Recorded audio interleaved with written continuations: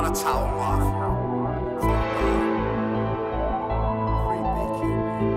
We on this way home.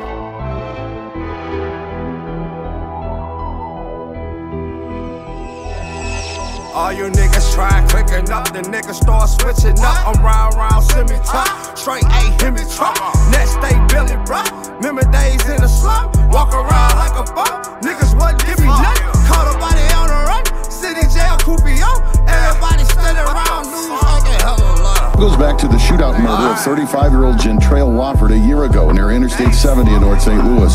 Brandon Cross and Terrence Williams are in jail accused of murdering Wofford during a robbery. Wofford had pulled a weapon to defend the robbery victim, Roderick Sillenzy.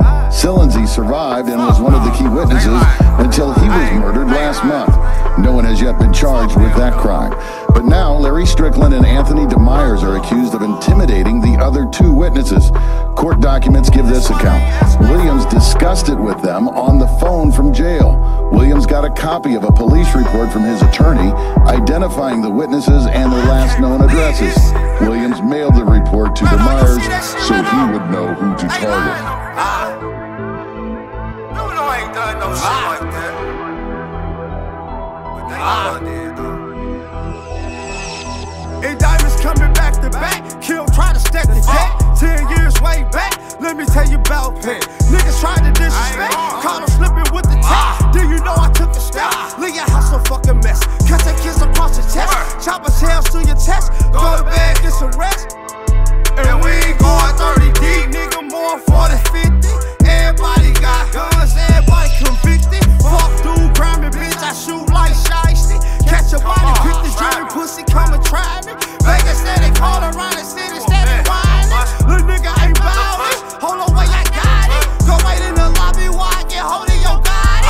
Call Stevie J, get him clear to TSA. Better get someone safe. Short build on the drain, beggar die any day. It shows that why victims are afraid to come forward, you know, and we have to address and make witnesses and victims feel like they can come forward and they're going to be protected, and we're going to hold individuals accountable under every extent of the law.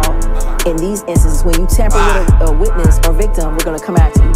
Nobody's afraid of what in St. Louis is the district attorney. She goes by a different title than that. This witness intimidation is an everyday fact of life all over the country. Nobody's afraid of this district attorney, especially because she's demonstrated over and over and over again she's on the side of the people doing the killing. She's on the side of the fellas who are the perpetrators, because she's turned them into victims. And as to the real victims, well, she just shrugs her shoulders and says, well, we don't have enough evidence for that. Lots and lots of people still remember how she released the black person who killed the Asian person, shrugging her shoulders as if she didn't know nothing about nothing. The very next day, after her pronouncement.